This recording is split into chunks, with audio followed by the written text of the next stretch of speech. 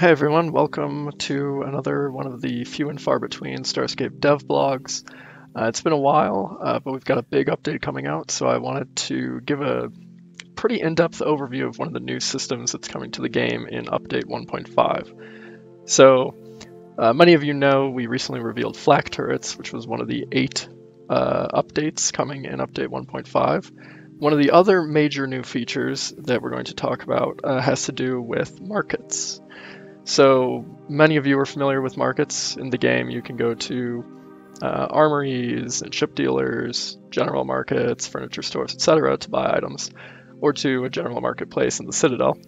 Usually you just walk up to a market terminal and there are seeded items from NPCs that you can purchase. Other ways that you can buy items in the game include through player trades, vendor ships, frontier outposts, and trading freighters. But while all of these different ways of buying items are great, and we don't plan on getting rid of any of them anytime soon, we wanted to introduce a new system of player-to-player economic activity. So we're actually going to not be talking about this market terminal or this marketplace. Instead, we're going to be going to a new market location. This new market location is not a station module. It doesn't require a vendor ship. It doesn't require finding a freighter or a frontier outpost. Instead, all it requires is a station terminal. So you'll notice that these are the previous storage terminals in the game as they were called before update 1.5. Now, when you open a station terminal, what used to be known as a storage terminal, you'll be presented with the usual storage interface at first. But there's a new tab, the Marketplace tab. Here you can see our test server market. And this marketplace is special because these are not seeded items from NPCs. These are live market orders that have been placed by the testers in the test server. So all of these orders that you see are from other players in the game. They don't have to be online to keep their orders going. Instead, they can just place their orders at a certain price, and their order will keep going whether or not they're online. So if I look through here, you can see we've got a phalanx for sale, we've got some upgrades, turrets, some salvage, and the ever popular resources. So I'll go ahead and show you how this works. This basically works the way that any other market would if you're just looking to buy or sell items. If you want to buy an item, you can scroll through the list, you can choose whichever view you'd like. Find the item that you want. Let's say I want a miner turret. Can look at the stats as usual, and I can just go ahead and purchase the item. Now once I hit purchase, my order is placed, and we have to wait a few seconds for the order to actually go through. But it will complete, my credits will be removed, and the miner will be added to my storage. So then, what if you want to do a little more than that? What if you want to say, okay, it's great, but why are there only 10 miner turrets available at this price? If you need more information, you can go into the View All Offers tab. The View All Offers screen gives you a lot of information about the actual item that you are buying, how many are available, who is selling them, and what the actual market volume looks like. So you can see every order available for an item. So for example, if you and your enemy faction are trying to fund your war efforts through selling resources or loot, you can keep a blacklist of vendor IDs that you don't want to buy from. But you can see that we have items for sale up here and items that people are looking to buy down here. So I have a miner 3 now, so I could go in here, click on the order, and sell it to them. Or we could do this through the Sell Items tab. So the Sell Items tab works, again, how you would expect. This is showing me all of the items that anyone is willing to buy in this system. And the ones that are not grayed out are ones that I actually currently own. So if I owned any of these items, I could sell them no problem. But right now I only own the beam turret and the miner turret. So if I want to go ahead and sell this beam turret here, I can do that.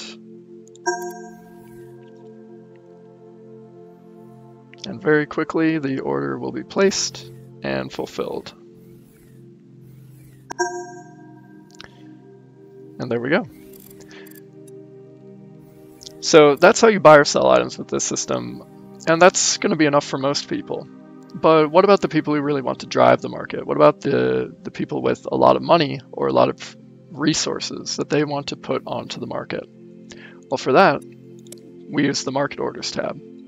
So the Market Orders tab is a new system that allows you to place these buy and sell orders so that other players can actually see them and buy from you or sell to you. So right now you'll see that I have 2 sell orders set up. One of my sell orders is for Coralite. I'm selling almost 3,000 units at 9 credits per piece. And my other sell order is for a weapon. So from here we can go ahead and create a buy order. And when we click the create button, it brings up this dialog to create the market order. What a buy order is saying that I'm willing to buy a certain item for a specific price. So when I open up this dialog, you can see that it brings up basically a window with every item I could possibly buy in the game. So let's just go ahead and pick one here. So I select the item. I can then choose how many of the item I want to purchase. We'll just go ahead and say 10. And then I can set my desired price per unit, what I'm willing to pay for the item. So for something like this, I'll go ahead and say I'm willing to pay 3,500 credits per piece. Gives me the total cost. Hit create buy order. Gives me a little confirmation screen. And I confirm. So once again, this is sent to the market, and pretty quickly here it will remove the credits from our account that we're willing to buy the items for. And so what this is called holding something in escrow. And this is a concept where basically until the transaction is complete, the credits for your buy order are going to be kept by the market so that they can pay anyone who actually fulfills your buy order. Now, if you were to go and cancel the order, which you can do at any time with no cost, you will get your credits back. And if your order is partially completed, let's say you only sold or you only bought 5 of the Saber Mark IIs that you intended to, you would get back half of your credits.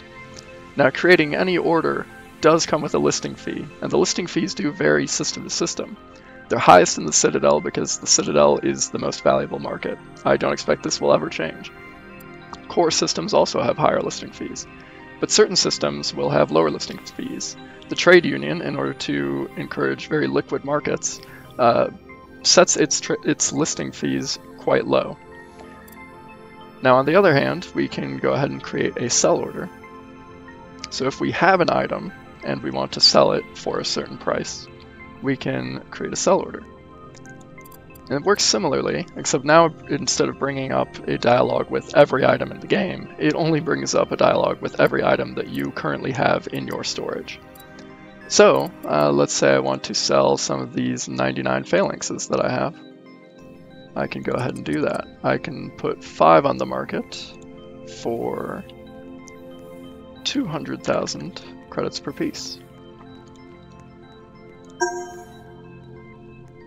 Now, similarly to when I placed the buy order, it's going to take those phalanxes from my storage until the transactions are complete or until I cancel the order. So just to show you what that is like and to prove to you that you will get your items back, I'll go ahead and cancel this order for phalanxes.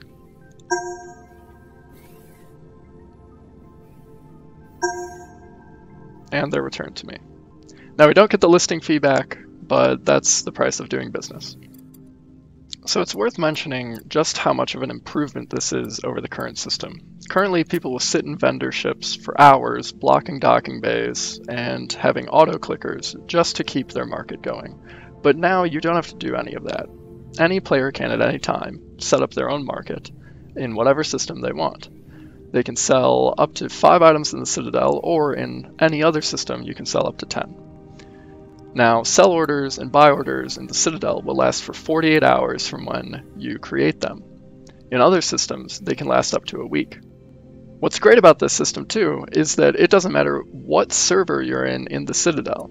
You will always see the same items. So whether you're in server C09 or HJ5, you will be seeing the exact same market. You'll be able to place orders for the exact same items, and you will be able to sell to all of the same people. The only way in which markets are fragmented is between systems.